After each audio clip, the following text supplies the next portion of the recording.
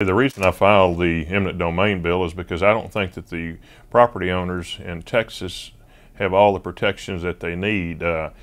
This bill limits the taking for public use only, requires the entities that are filing for the eminent domain to make a bona fide offer, not so they don't come in and lowball some guy and scare him to death and force him to take it. Makes this, therefore they're going to get fair compensation for their loss. And one of the things it does is I think it ends government land speculation.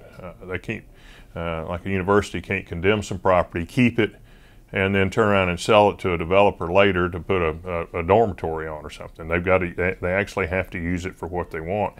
And just the people of Texas deserve better protection than they have under current law.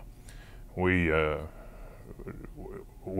understand the need for the eminent domain, but I want to protect the people, make sure they're properly compensated, and make sure that somebody's not out there just taking some property and sitting on it. This way, if the government doesn't use, the government or whoever the condemning entity is, does not use the property for the purpose they said they're going to use it for within 10 years, the owner of the previous owner of the property can buy the property back for the amount that it was taken from them for.